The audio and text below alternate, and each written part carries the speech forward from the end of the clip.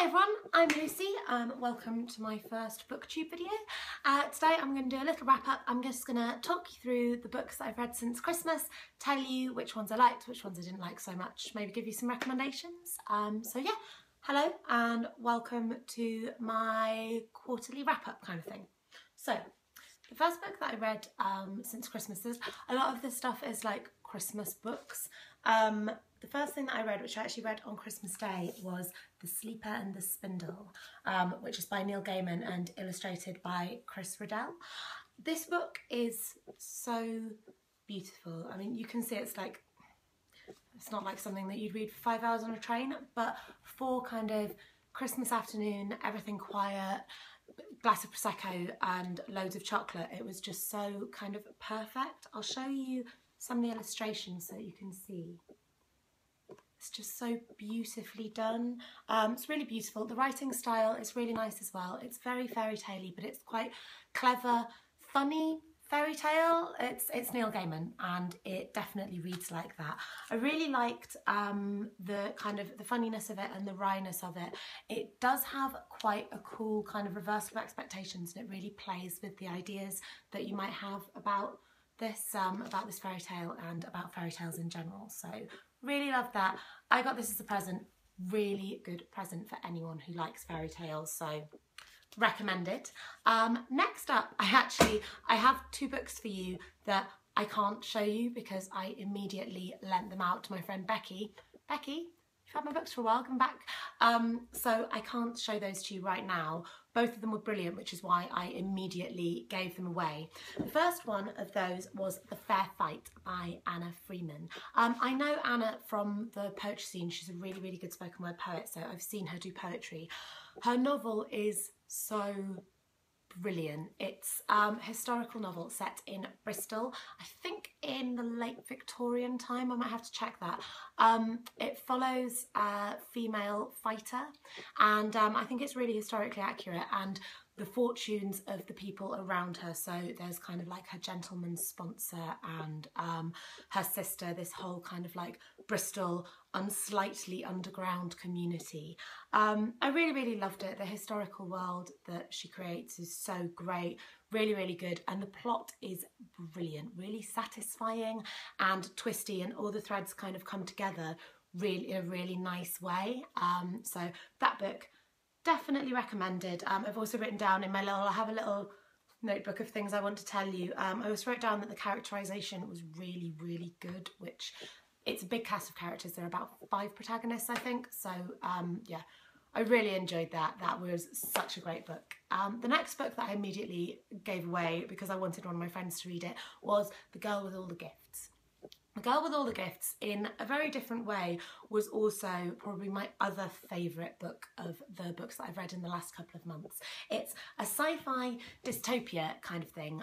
It's set in a kind of close future, and there are these children in a classroom, but something's very sort of wrong. I'm going to try my absolute hardest not to spoiler you about it at all, because it's really plot-based, really, really plot-based. It's very much drawn along by wanting to know what happens next.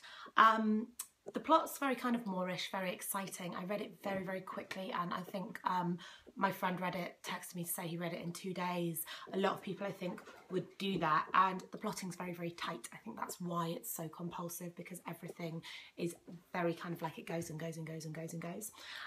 The two protagonists of the book, which is a girl and her teacher, are both awesome, really sort of beautifully painted, very, very vivid characters, particularly the little girl who's the lead character. And the world building as well is great, just really, really good. It feels all very, very vivid and very real.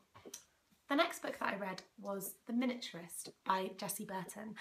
This has been going around a lot. I've been wanting to read this for a long time. It's set in Amsterdam in 1686.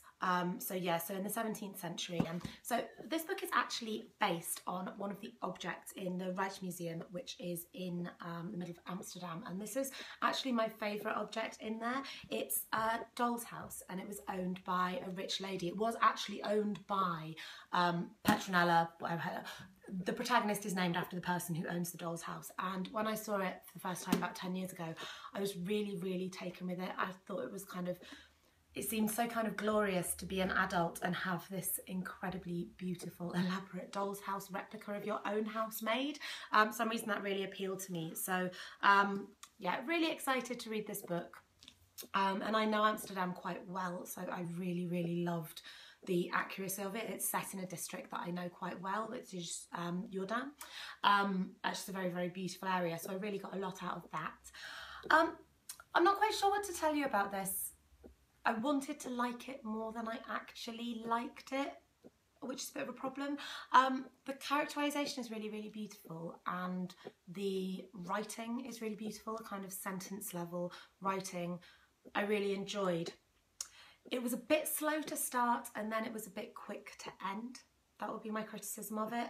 It took a really, really long time for anything to happen.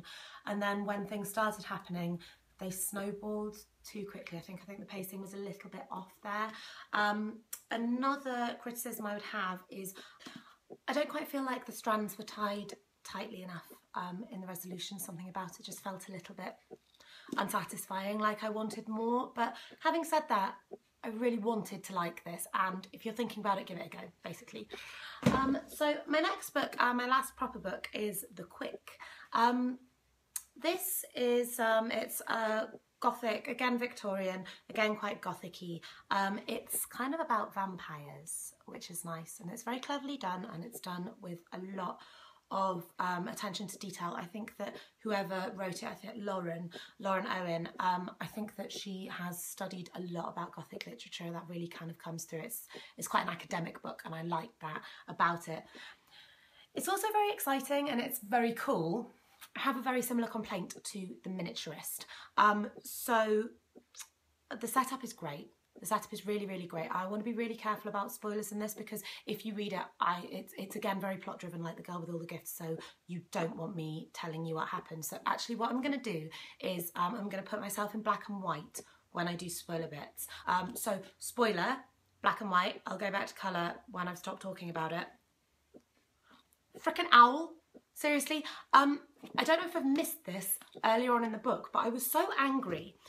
Basically, at the very end, like 20 pages from the end, the sister locks her brother up and nails him into a hole. And then, just as she's leaving, she's like, oh, did you hear vampires can turn into owls? And this guy's like, oh, yeah, I think I heard that. And I was like, I didn't hear that, and now I know exactly how it's going to end. So when they did the big reveal of like, and they opened the door, and the vampire was gone, I was like, no, I'm really sorry. Like, I wanted to like it so much.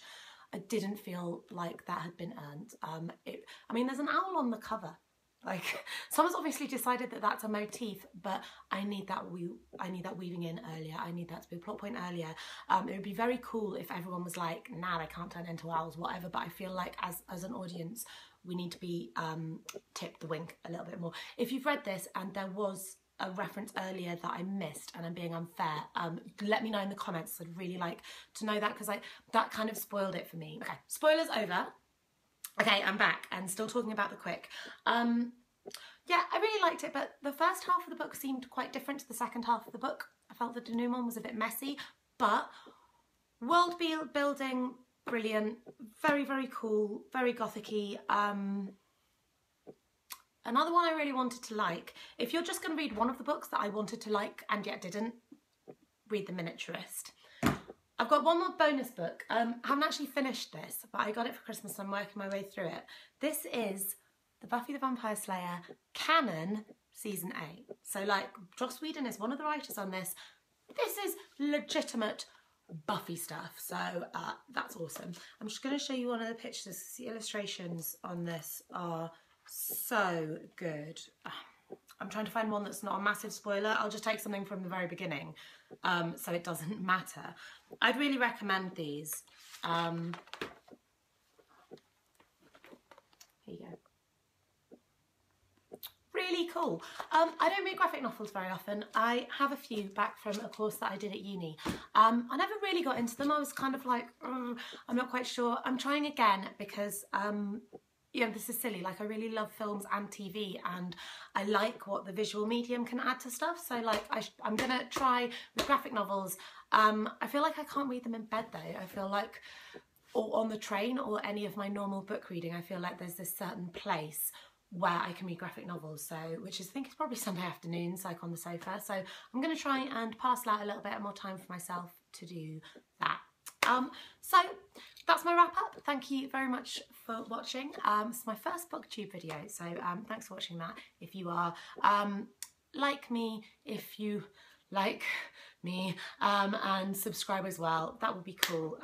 So just to conclude, if you're only going to take one recommendation from this, The Fair Fight, all the way, The Fair Fight, it was amazing. And if you're going to take two, then I'd add to that The Girl with All the Gifts, which really was very good.